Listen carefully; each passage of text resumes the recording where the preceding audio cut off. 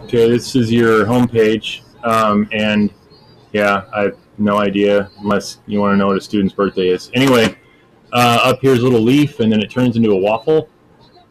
All right, so click on that. Distance learning part dot. Yeah, anyway, go ahead and click that. And then I'm going to do this on Monday, so because it's due Monday. So courses, my first period class is 8th grade. Classes, wait for it. For some reason it's giving me this little thing right here. I don't know why. Oh, there we go. Period 1. And you're going to find students. So you got 8th grade. You got 8th grade period 1. And then find students.